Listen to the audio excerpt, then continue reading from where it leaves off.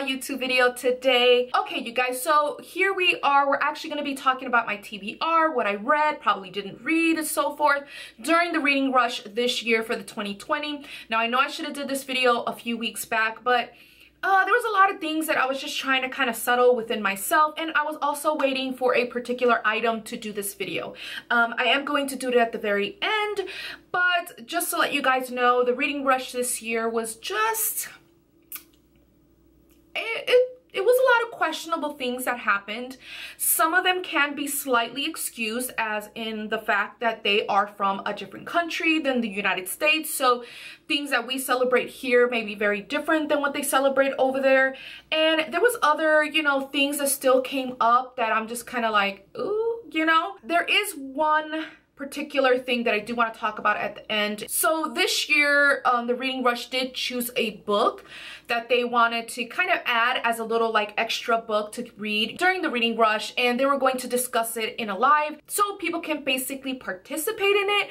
It was kind of like having like a little book club, but it was just like this one individual book. So I'm going to talk about that around the end and give you guys a little bit more info as to what happened during the live. But either way, you guys, I really hope they kind of hear the feedback from everybody and really take it to account and take this a little bit more serious. And yeah, hopefully they can take that into next year and show the improvements, because that's the thing with me. It's like you can make so many apologies for certain things, but if we do not see an improvement, then I think it's going to be very difficult to actually regain audience and basically have this kind of like worldwide event where everyone can kind of come together with the love of books. So I don't know, I'm kind of saddened that things just kind of took a little bit of a twist with this whole reading rush, and I really hope for the better for 2021. So I hope that they kind of just take all that feedback and information and really show us that they've improved for the next year, for people to actually want to participate next year. So I am going to put a little timestamp down below. It'll have like when I actually start talking about the actual live that the reading rush actually did. So yeah, so I'm going to have that at the end. And how about we just get started? So my Nook is already running out of juice, out of battery. So I'm going to just open this up really quickly. Okay, yeah, so I do have it here. I brightened up the screen because I know it was a little bit dull a little bit earlier when I tried to show it. This is the actual ebook. And this is about Ed Gein, you guys. So it is Deviant, the shocking true story of Ed Gein, the original Psycho by Harold Shetster. I'm not good with last names, you guys, with author names, and you guys know here on my channel, I struggle a lot, but that's why I show you guys like the book, and that way you guys can read it yourselves. But yeah, so I did end up reading this actual book. Let's just say if you love documentaries of true crime or anything like that, this definitely had more of that kind of aspect. And instead of actually watching the film, you're actually reading it. That's kind of what I got from this, which actually to me was pretty enjoyable in regards to like the smoothness of it and how it transitioned through a lot of the things in his life. I feel like it was very interesting. Now this one will talk about Ed Gein and how he kind of started his life and how his mom was very possessive, but she really believed that women were like the devil and they were just all but sin. I guess you could say the mom really played a lot into the way that he grew up. His father was also kind of abusive, so that didn't help the situation at all. But then he just started kind of getting interest in different things, you know. For those who don't know, I don't, because this is the part where I guess it starts to get a little bit graphic. If you don't know, okay, if you guys have ever read or watched the movie Psycho or Silence of the Lambs or The Chainsaw Massacre, those are all actually inspired by Ed Gein, you guys. So if you guys didn't know, especially like in Chainsaw Massacre, he had like a mask, but it was like a face of a human. This is what Ed Gein would do. So he would actually get the flesh from the body and he would make things, including even the skull. He actually had made a bowl out of a skull, lampshades, and stockings, and it gets very gross. It was very gross. It was very horrific stuff, you guys. And I don't want to go further than that. I think if you are not a really true crime person, this may not be the book for you. I mean, it gets pretty graphic, and I just, that's the only thing. It just kind of puts a little sickness in my tummy, if you know what I mean. but did I actually find it enjoyable as in regards to the author really depicted and kind of like really gave you this image of who Ed Gein was. I think he did a really great job in this book. So just to let you guys know. Now, true crime has been something that I have been wanting to get into. This is why I chose this one for the Reading Rush Challenge number, I think it was 6, which was read a book in a genre that you have been thinking or wanting to read. True crime is something that I actually am now starting to want to get into. It's a little rough. I think you have to really have a strong stomach for especially these, at least this particular true crime, like serial killers and stuff like that. It's a bit to stomach, okay? I'm just letting you guys know. But yeah, I mean, I really don't have anything negative to say about this. I mean, it did talk even about the courts and all of that, as well as like how they were diagnosing him and all these things, and just how no one really expected him to do this. Now, he did live in Plainfield, Wisconsin. Yeah, you guys, so that is a book that I actually read. Do I recommend? I think if you're a really big true crime person, then yes, I would recommend that book. But I'm gonna go on ahead and go to the next book because I'm actually taking a bit long. All right, you guys, so the next book is actually something called The Shack, and this is by W.M. Paul Young. Now, this particular author has a story of his own, and he actually did this book to kind of help with his, I guess you could say, healing. And he decided to make a story about something that kind of really resembles a lot of like finding your spirituality and stuff like that. So if you're into stuff like that, then this would be something you would probably actually like. This was heart-wrenching. It was at times, I mean, I cried. Okay, I cried. And especially there was a moment of a point where he had to really learn about forgiveness. Now, before I go on to explain to you guys about this book really quickly, like I did with the Ed Gein one, this one actually did cover 3 of the challenges. Now, one of them I didn't fully do all the way, and I'm truly sorry about that, but it's kind of hard times right now to be doing it, and that is reading this book completely outside. I know a lot of people found that difficult. That was another thing. People really criticized them for it because some people just cannot be outdoors because of the pandemic going on. This is also a book that also meets another challenge that I did have, which was actually to get a book that you saw the movie first. And this one I did see the movie first, and you guys, the movie also had me bawling my eyes out, okay? It is very, very emotional. Yeah, this was good. And another thing that the challenge also said, choose a book that you first touched. So I did get all of the books that I wanted to read, and I just kind of pulled one out really quickly, and that was this one.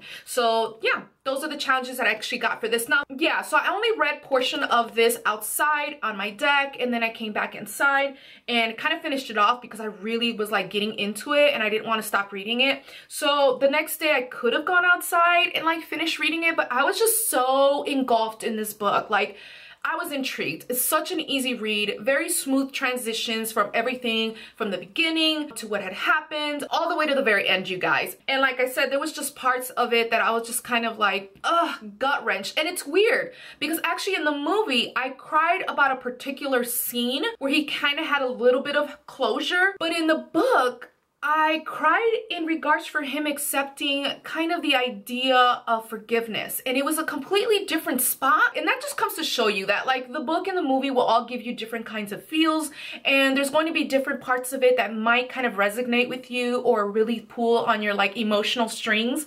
But this does follow a guy who has a wife and kids, and he did end up going on a camping trip with his family without his wife because his wife had to kind of stay back. So he ended up going camping, and on the very last day in which they were going to leave, something tragic really happened. Their 2 kids ended up getting into an incident in the lake, and he went to the rescue, but at the same time, he ended up losing his daughter, his very, very, very young daughter, and that was very gut-wrenching. It all showed about how he was so involved in the process of finding his daughter with the deputies and the officers and news stations and everything, just how involved he was to find his daughter. And sadly, he didn't find his daughter, and they never found her body on the location of where possibly the murder happened. And that's where everything kind of changed within him. He kind of lost a lot of faith in regards to his spirituality. He just became a very completely different person, very standoffish. I think a lot of the times he also kind of blamed himself for everything. It was definitely a rough road until he actually, in one of the big winter storms, received an actual letter from someone called Papa. Now, Papa in his family is very well known for God. For them, God was Papa, and that's how they would call them. That's how they would reference him. And for some reason, this letter pretty much says, "I'll be waiting for you at the shack," which was the location where they found some clothing and like bloodstains and stuff, where they think that the murder happened of his daughter. That was very, very rough for him. And I think he was going back and forth, and finally he came to the conclusion he needs to go to the shack. And he didn't know why, but he just felt this pulling to go there. Now, when he reaches there, he of course sees like the really bad, disheveled kind of home.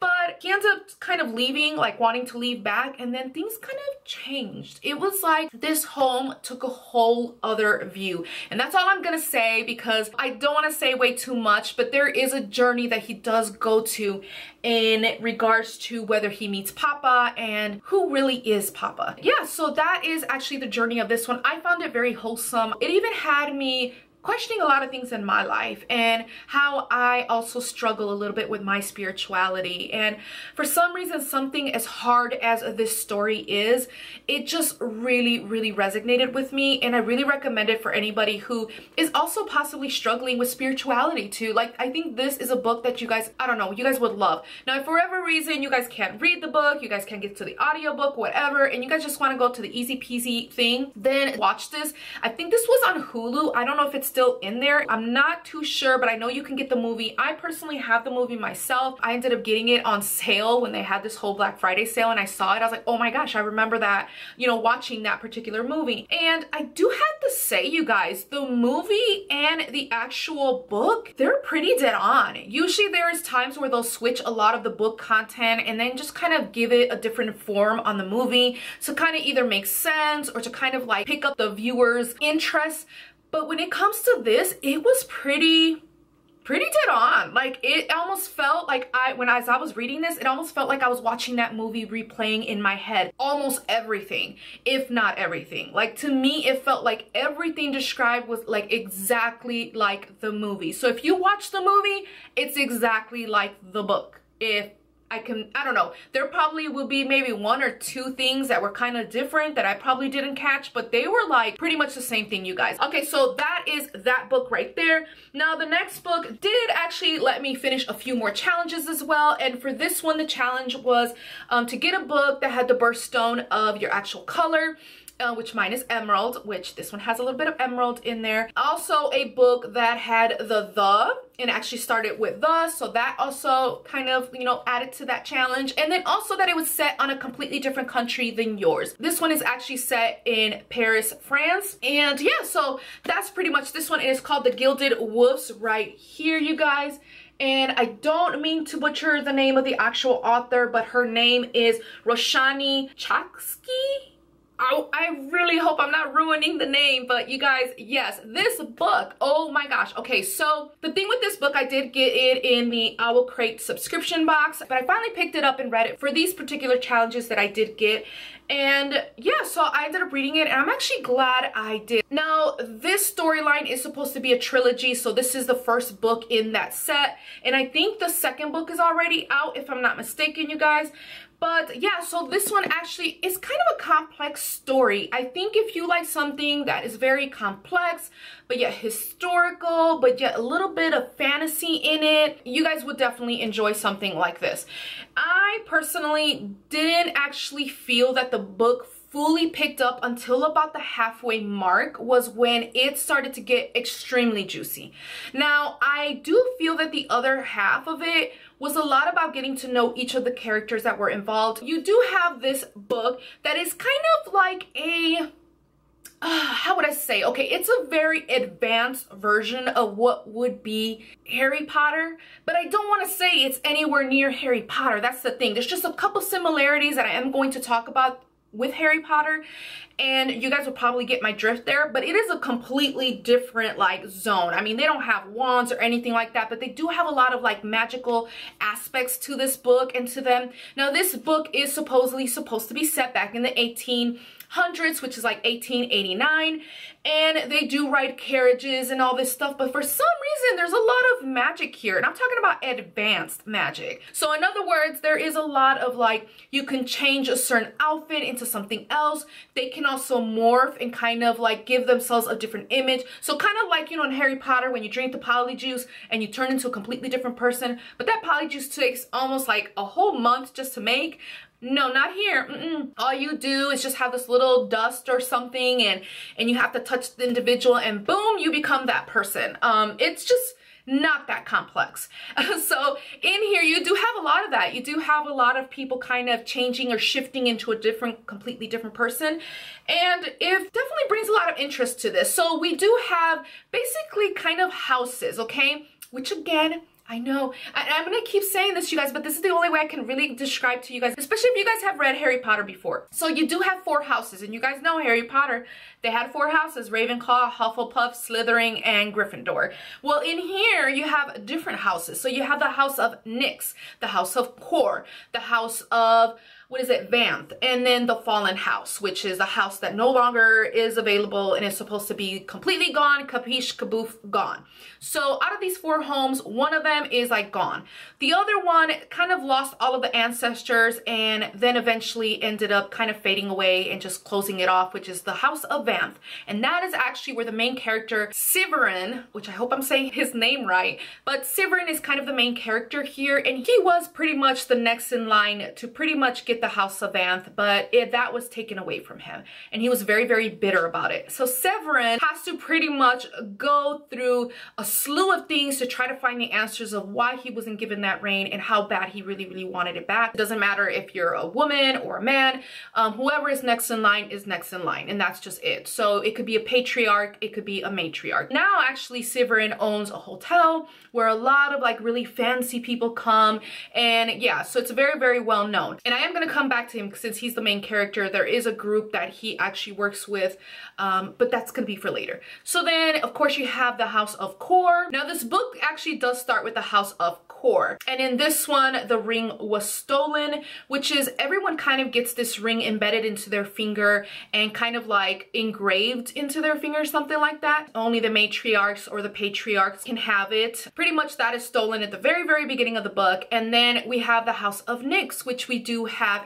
Hypnos, and I think it's a really kind of interesting name to give him, but it is Hypnos. And all of these people that are involved in this story, by the way, are all around kind of the 19-20-year-old kind of range, if that's going to give you guys any kind of idea of this. Like I said, so you have those 4 homes, and each one has a representation, a different symbol to each one of them. So for the House of Fallen, for example, you do have the star. For the House of Vanth, you had a snake biting its tail, and for the House of Kor, you had thorns kind of twisted into place, and then you had, for the House of Nyx, some crescent moons. So in this story, you do have Severin, who has a group of kind of misfits almost. So you do have Tristan, which is like his brother to him. They're not blood brothers, but they grew up together and they became really, really embedded into their brotherhood. Just know that they are brothers. And he also, Tristan, is a very like well-known gardener. So anything about gardens, whether they're for good or bad, like he does it. Like he's really great at that. He's really great at potions and things like that. So that is his little thing. Then we have Enrique.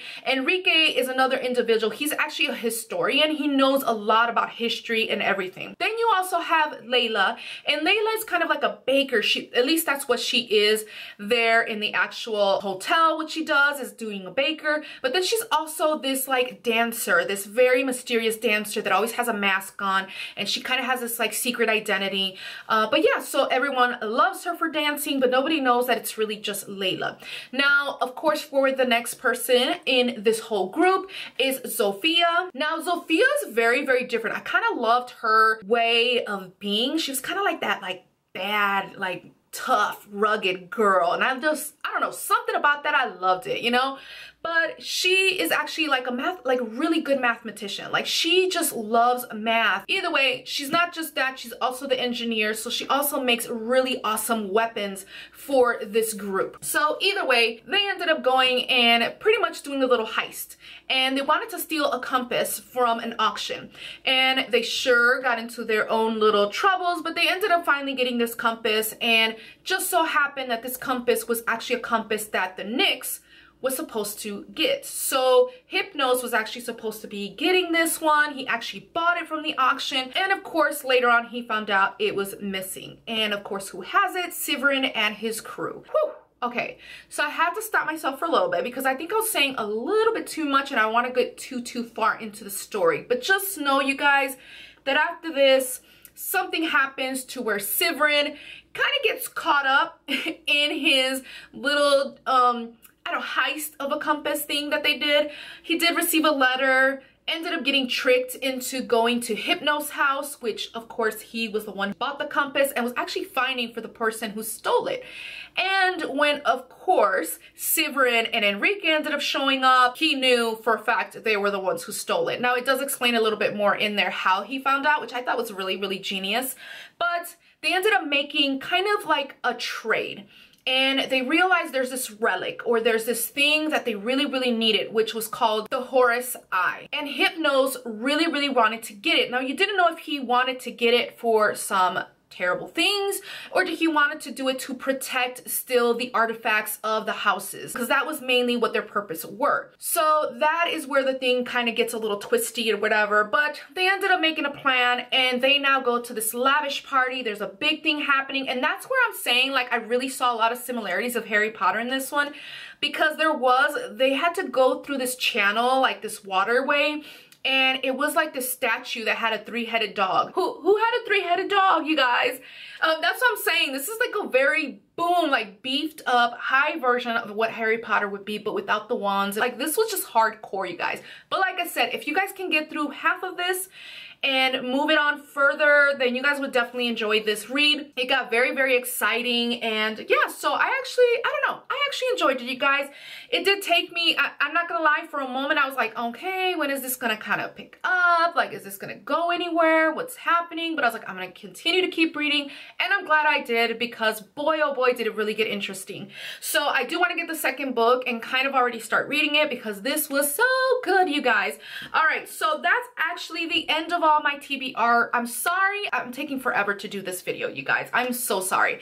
But last thing that I did want to talk about was the book that was actually supposed to be for the reading rush. Now, I didn't know about this book until probably a few days after the fact that the whole reading rush started. They didn't really promote it. That didn't sit right with me, the fact that they didn't really promote their book that they wanted, especially during these times where here in the US we are seeing a lot of like police brutality, especially towards people of color. There has been a lot of things that we're still struggling with, so it's complicated, you guys. It's complicated. But either way, you guys, so they didn't really promote it, and I ended up finding out later, right before they even did the live, and then I was like, wait, there was a book that they had that, you know, they were gonna discuss. Like, geez, I wish I would have known, because I could have probably added this book to one of the challenges. I did end up finding out that this live that they did, they actually didn't actually read the book. So they kind of just giggled and, you know, I'm sorry, like, we didn't end up doing it, you guys. But if you guys read it, good for you, blah, blah, blah, blah, blah. That was it. Now, the thing that really struck a lot of people the wrong way is that why say that you're going to have a book for the reading rush that they recommended and that they were going to discuss and talk, and yet not prioritize it. This is the book that should have been discussed, which is right here. I did end up actually buying this book after that live, because I realized, I was like, no, we need to give this author a chance. I think that it would have been wonderful if they would have actually discussed it and actually full-blown took this as like their main book to read, and then everything else would be second, if you know what I mean. But it's called Such a Fun Age by Kiley Reid. Now, the one that I got, at least the cover that I have, is the one that was really for the Reese Witherspoon book club, which I do have her on Instagram. I do see a lot of the books that she does recommend, and this was one of the books that she recommended early January, February kind of thing. And this book did come out in December of 2019. Now, this author, she actually did do do an actual interview with, what's that guy's name? I can't even think about it, but I'll put his name somewhere here. So if you guys go on YouTube and stuff, you guys can definitely look for that interview. It was a really great interview. But this book actually had a really interesting storyline that I actually feel that some people can probably relate to. And it's a lot about actually trust, you guys. I mean, to be honest with you guys, especially with a lot of things going on nowadays, I feel like this is a very important topic that really needs to be discussed, which is discrimination and racism and all of that. So I feel like this book is definitely a good time, especially during this time, which is crazy because you would think after all these years, you know, we would kind of evolve, comprehend, be more open-minded in now day and age, but that just sadly isn't the way it is. But either way, you guys, to talk about this book, so I am going to actually read this book. I want to take it upon myself as a participant of the reading rush, and I really hope that you guys out there at home, if you guys participated in the reading rush or even didn't, but you guys are probably interested in this book, definitely go and support this author. I think she really does deserve it. I feel like it was kind of like almost a slap in her face, you know, like to really promote it. She was probably waiting like, oh my gosh, they're gonna talk about my book, and then it's like, boop, no, they just laughed it off and just kind of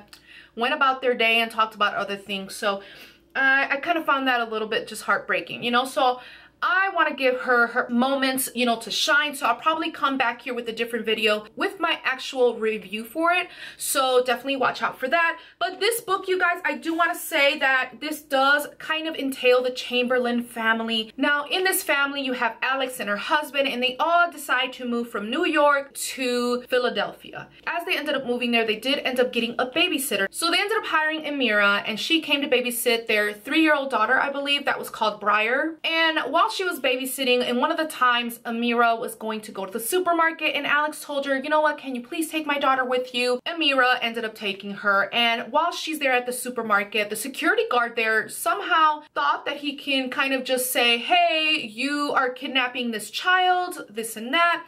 Now, a lot of it could have been because Amira is a black person, and that is, I think, where this kind of book is going at, where she was kind of like racially profiled or discriminated against, that kind of thing. They ended up having this big old thing going on, and during this time, there was an individual who he was actually filming this whole ordeal, like, which is pretty accurate to the times nowadays, because when anything crazy happens like that, especially here in the US, I've been seeing it, you get a lot of video footage, you guys. So I feel like this is very like perfect for the times. So this individual was videotaping everything. At the end of the day, things got cleared up, and yeah, so Amira ends up being free, and that whole thing kind of like really scared her. It really kind of gave her a different perspective on her life, and eventually Alec tried to get her back and said, no, you know what, I'll pay you more, I'll do this, I'll do that. And she came back to babysit the daughter, but she wasn't like fully okay. But then eventually she ends up talking to the person who actually had the video footage of the incident. That is where things started to kind of change, because Alex starts to get kind of involved in that, and it gets, I don't want to say too much, but it starts to get very complicated. And the trust of Amira in regards, just in general, with Alex trying to rebuild that relationship up, it just is really rough.